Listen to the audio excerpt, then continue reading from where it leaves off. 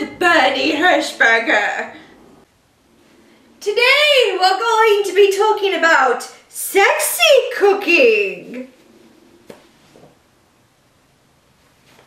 You want to get yourself sexy and lick it up, okay? Don't forget the sparkle on your breasts. You know, for years we have been slaves in the kitchen, wearing our little bonnets and our aprons around the breasts. It is time for women to take charge and be the sexy cook that I am.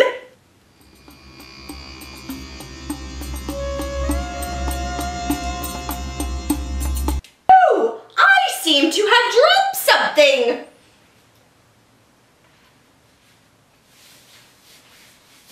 Martha Stewart said once that you have to have an open mind in order to be a great success.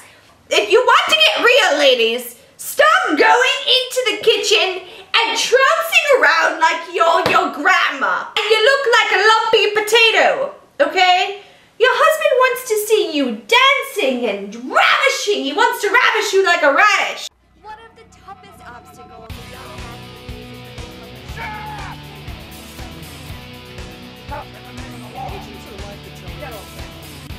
Friend got away.